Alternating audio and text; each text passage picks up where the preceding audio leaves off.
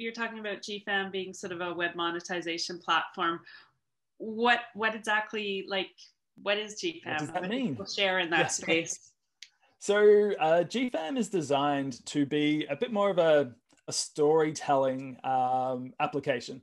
So basically, I had a ton of friends, mainly in like the Ninja Warrior space, which is like a TV show, like an obstacle course TV show, where people would, you know, be training and be creating like all this amazing content. They'd have hundreds of thousands of followers on Instagram and TikTok and whatever.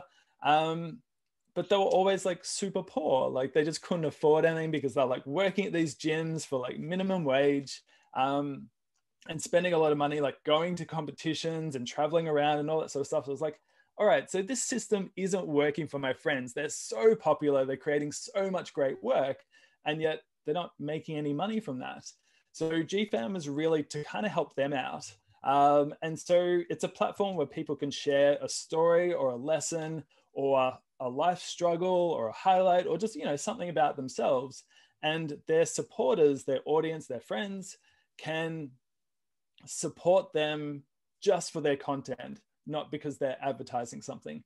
So gFam is a platform where people can receive tips using blockchain technology, or the web monetization side, where people can buy a subscription for $5 a month, and then whichever content creator they spend time on, that person gets these micro payments in the background. So if you create a post, which you have on gFam, which has been excellent, when I spend time on your post, then you get these micro payments. And so it's just a way for people to earn from their content.